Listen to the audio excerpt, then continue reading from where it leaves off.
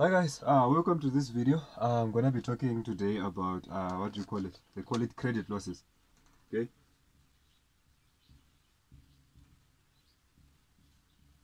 Okay, the credit loss, right? Credit loss is an expense account, right?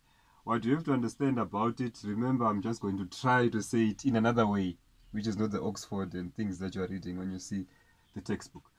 Credit losses, they usually use this word, credit losses, or sometimes they use bad debts. So the moment they use these two words interchangeably, a lot of people get confused, right? So if you see the word credit losses, all they're trying to say is you, as the business A, you gave credit to someone, right? In the hope that the person is going to pay back what they owe you, and they pay it back with interest. But that didn't happen because the person that you gave credit to didn't pay back. So because they didn't pay back, it became a loss. That's my own understanding of how they came about to having this word credit losses. Right? The same way with the name bad debts. Right? You gave away debt, or you allowed someone to have debt with your organization, to be debted or indebted to your organization. Then the person that you allowed cannot pay you back. So that debt became bad.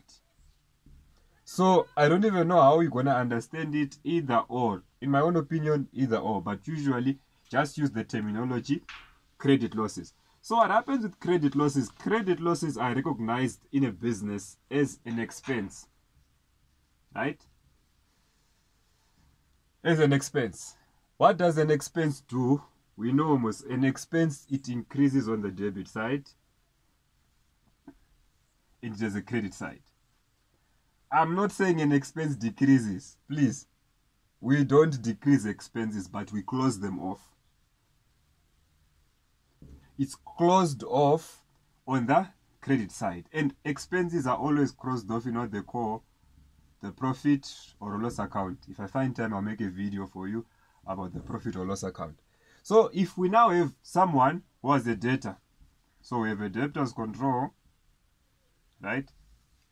I hope you can see. We have a debtor's control, right? Then debtor X, right, owes us 10,000, 1,000 rand, right? Then all of a sudden debtor X can't pay, which means we have to move this 1,000 and bring it to the credit side, creating what is called a credit loss, because it's now a credit loss. Credit loss of 1,000, right? Now that we have a credit loss of 1,000, this 1,000 is then moved and put in this account here on the debit side. And where is it coming from? It's coming from the debtor's control account.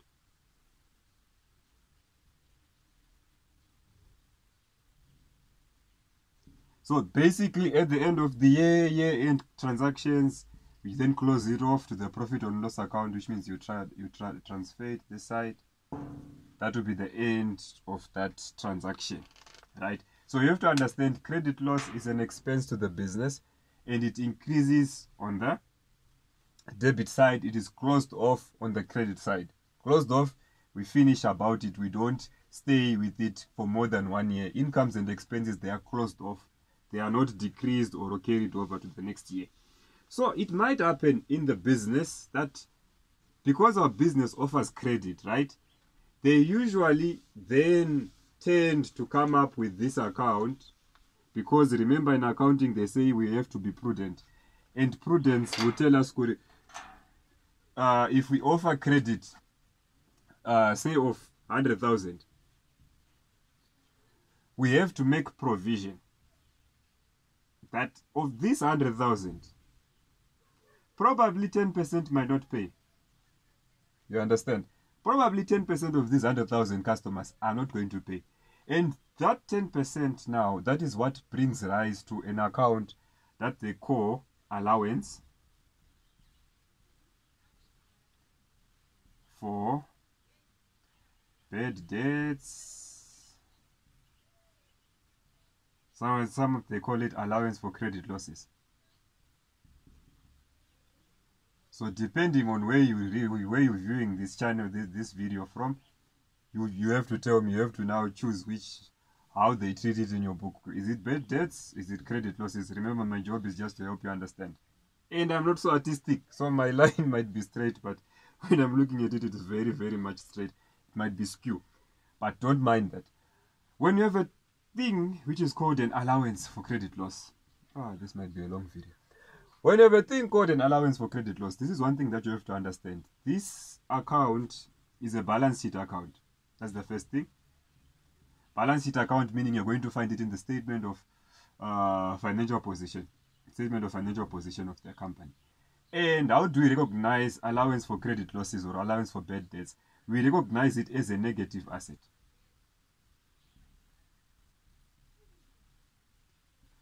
It's recognized as a negative asset account. As a negative asset account, what does it mean? You're throwing big terms and what. You said you're going to simplify things and what. I'm simplifying. A negative asset simply means it doesn't operate the same way an asset would do.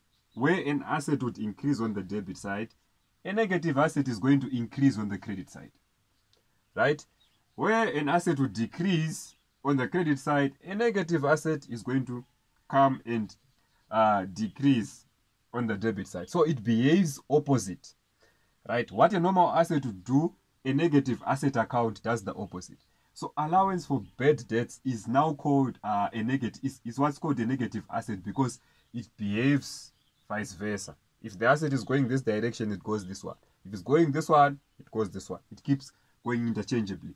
So you're gonna have your balance or your opening balance usually of your allowance for credit losses. Your balance is always going to be coming onto this side, right?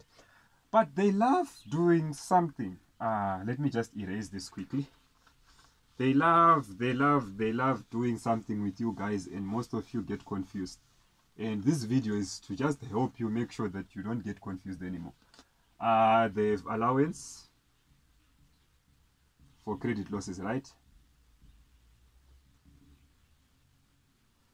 And we agreed that this is a T account. It has a credit side, it has a debit side. And we are saying the opening balance, for instance, in my example, was 1,000. Then they say to you in a question, it was agreed upon that the allowance for credit losses has to be increased. It was agreed upon that the allowance for credit losses has to be increased by 500. It was agreed upon that the allowance for credit losses has to be increased to 1.5. Okay, let's use increased to 1.5. Usually they use that. Okay, when they say increased to, the first thing that you have to understand is that we have a balance already, right, of 1,000. If they say they're increasing it to 1.5, you now have to say 1.5 minus the 1,000, right? And this is now going to give you a difference of 500. Meaning, we have to increase our allowance by 500 Rand. How do we do that in the books of accounting, you might wonder. So, what we then do, we go to our credit loss account. Right? And remember, our credit loss account is a T account, right? And a T account, it increases on the debit side, it decreases on the credit side. So when they increase an allowance, we then take the 500, we put it on the debit side of credit losses. And the narration is going to be allowance for credit losses, right? Then from this side, it's going to then move. Remember, accounting is double entry. There's going to be a debit. For every debit, there's a credit. Credit, there's a debit. I have a video on that. If you don't understand, please go and watch that video. Then you take it this side. Then you write it. Now we are in the allowance for credit loss account. Then you write it here as it's coming from credit losses, of course, 500. Right? How then do you balance this account? Balance this account 1.5 this side. Then you come to this side, you put a 1.5. Then you say balance carried down of 1.5. So this 1.5 is going to move 1, 2, 3. You finish. So this is what happens when you are increasing your allowance for credit losses. Then 20 21. Then they discovered, people are paying their debt. People are paying their debt on time. Right? So now we had a balance of 1.5.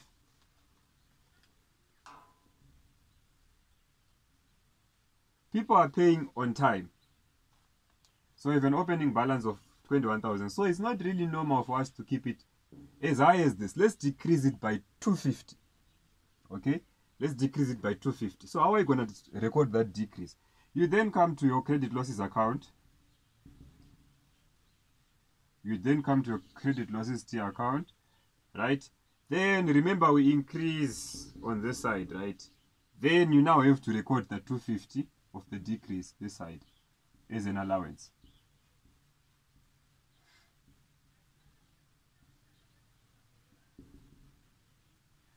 This 250 is then gonna come the side as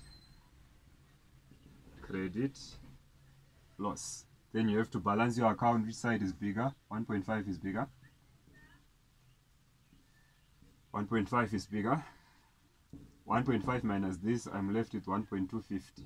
1.250 becomes the balance in the balance carried down in this amount, and it's gonna be this side for next month. But in this side is going to be 250.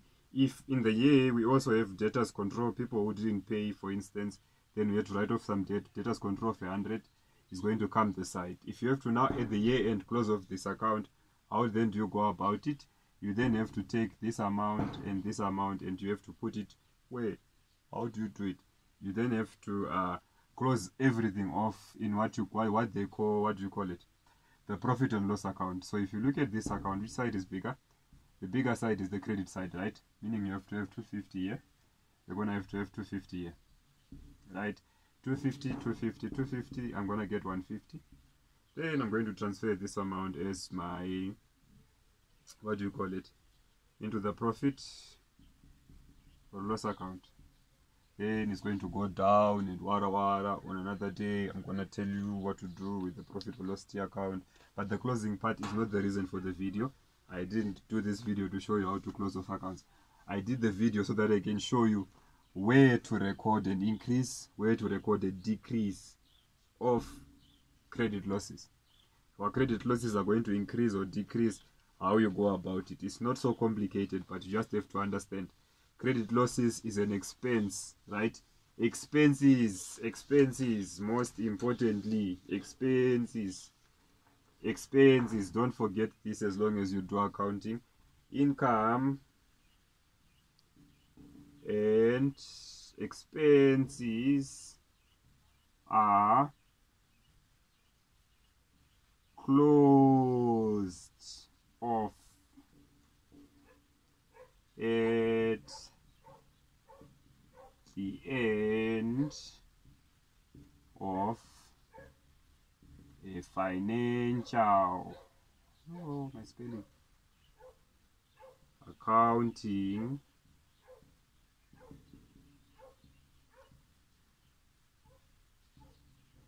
period. Don't forget this, right? They are closed off. Where are they closed off? In a profit or loss account, right? So at the end of the day, we have to know, did we make a profit? Did we make a loss? Should we continue business? What is the performance? That's why we use a statement of profit, loss, and other comprehensive income to check the performance of an entity. So basically you have to just understand income and expenses are closed off. That's why you see credit losses at the end of the year or at the beginning of the year is going to be blank.